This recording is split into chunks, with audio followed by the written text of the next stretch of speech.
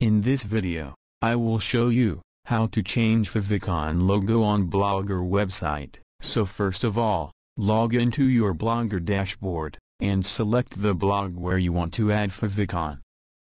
Go to Layout tab, and click on it. Now, you can see Favicon option on the screen. Click on Edit. Choose the square image, and not more than 100 KB. Click on Save.